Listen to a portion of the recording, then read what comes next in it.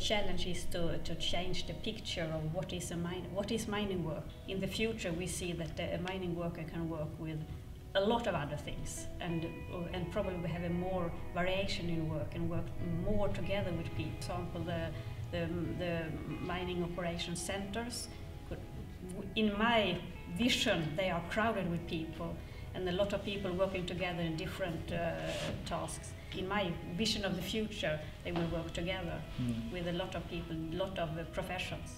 When it comes to who is working in the mine, there's a lot of people that we need to be working in the mine, different kind of people. So what we are looking in the future is that we see that they will have more different types of professions in the mine and different kind of this kind of blurred situation. But also when it comes to gender, we need more women in the mine, we need more other type of people from other countries. There will be much more multicultural situation in the future mine, what I see in my vision of the mining industry.